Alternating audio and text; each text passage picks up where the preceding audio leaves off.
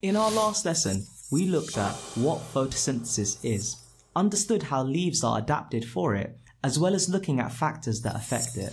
In this lesson, we'll be looking at the sources and function of different nutrients, the structure and function of the human alimentary canal, as well as the role of different digestive enzymes.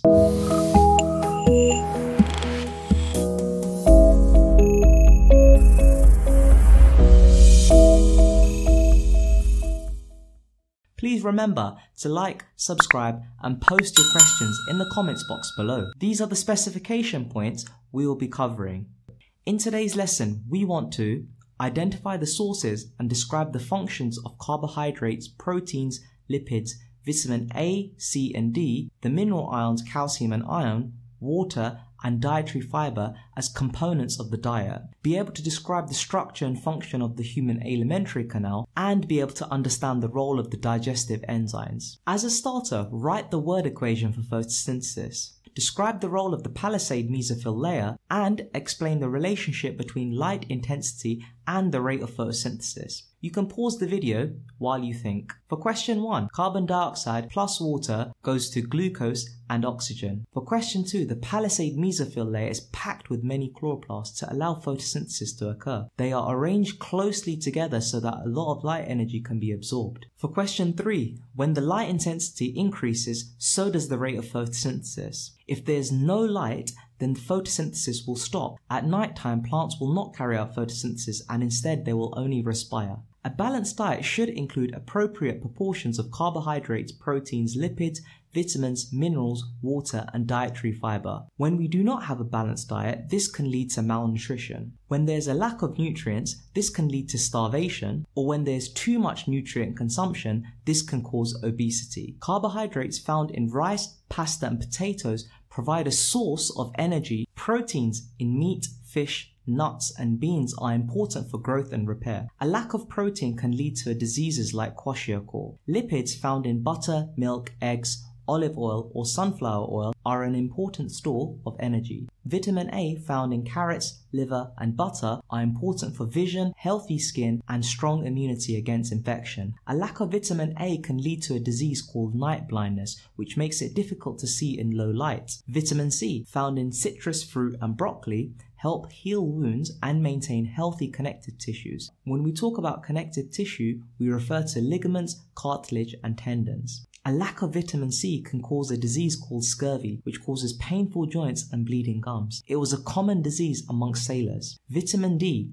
found in eggs, oily fish, or humans can make vitamin D when our skin is exposed to sunlight. This helps maintain healthy bones and teeth. A lack of vitamin D can cause a disease called rickets, which is when the bones weaken and don't form properly. Calcium, found in milk, eggs, and cheese, maintain healthy bones and teeth and allow normal blood clotting. It can also control muscle contractions. Iron, found in red meat, beans, nuts, and the liver, are an important part of hemoglobin, found in red blood cells. A lack of iron can cause a disease called anemia, which causes tiredness and a shortness of breath. Water, found in many of our food and drink, helps regulate temperature and is important for transport. Finally, fiber, found in fruit, vegetables, and cereals, provides bulk which helps the walls of the intestine move food and feces along the gut. Carbohydrates are the body's main source of energy. Different foods will contain different amounts of energy, which we measure in kilojoules. When we respire, we are able to release energy, which is transferred to allow us to grow, move, think, or keep warm. The energy that we need is affected by age, activity levels, and pregnancy. As you grow older, the energy you need increases as you reach adulthood. A pregnant woman needs more energy as she is carrying more mass. The more mass a person is carrying, the higher the energy content. Sedentary people need less energy than those people who are very, very active. For example, an office worker might need 10,000 kilojoules of energy per day, but a manual worker might need 15 kilojoules per day. That's because a manual worker is going to be moving around than someone who's sitting down for the whole day. Digestion is the chemical and mechanical breakdown of food. It converts large insoluble molecules into smaller soluble molecules, which can be absorbed into the blood. The alimentary canal, or the gut, is the digestive tract which runs from the mouth to the anus. This diagram shows the different parts you'll be required to remember for your exams. The mouth is where food enters the alimentary canal. It is involved in the mechanical digestion of food, which we can see through chewing. It is here where saliva containing the enzyme amylase is added, and that begins to break down carbohydrates. The esophagus is a muscular tube which moves food to the stomach. Movement along the alimentary canal happens via muscular contractions called peristalsis. Here you can see how contraction and relaxation of muscles in the esophagus allow for food to be moved towards the stomach. The stomach is a muscular organ which churns food, breaking it down. The stomach contains hydrochloric acid and enzymes such as pepsin, which help digest proteins. Bile is an alkali substance produced by the liver and stored in the gallbladder. Food leaving the stomach is very acidic. However, the enzymes in the small intestine work better in alkali conditions. Bile will therefore neutralize acid as it contains sodium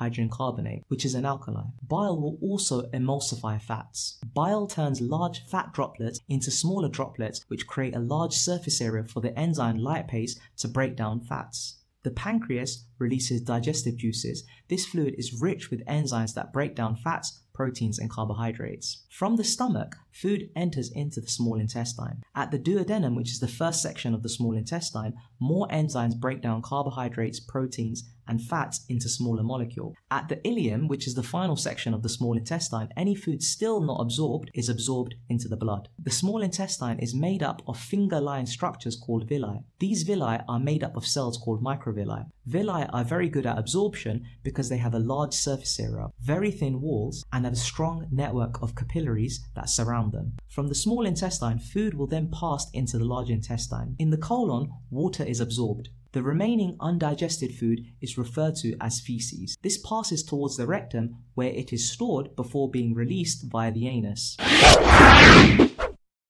There are 5 digestive enzymes that you are required to remember. The first one, protease, is made in the stomach and pancreas and breaks down protein into amino acids. Lipase, which is made in the pancreas, breaks down lipids into fatty acids and glycerol. Maltase, made in the small intestine, breaks down maltose into glucose. Salivary amylase, made in the salivary glands, breaks down starch into maltose. And finally, pancreatic amylase, made by the pancreas, breaks down starch into maltose. Let's look at an exam question. Name the enzyme that digests fats. Tick one box. You can pause the video while you think. The correct answer is lipase. In this next question, describe the role of bile in digestion. You can pause the video while you think. Bile emulsifies fats to give a large surface area for enzyme action. Or you can say it neutralizes stomach acid to give the optimum conditions for lipase to work effectively at. By the end of this lesson, you should be able to identify sources and describe the function of carbohydrates, proteins, lipids, vitamin A, C, and D, mineral ions, calcium and iron, water and dietary fiber as components of a diet. Be able to describe the structure and function of the human alimentary canal, and be able to understand the role of digestive enzymes. In our next lesson, we will be looking at the process of respiration. Please remember to like, subscribe, and post any questions in the comments box below.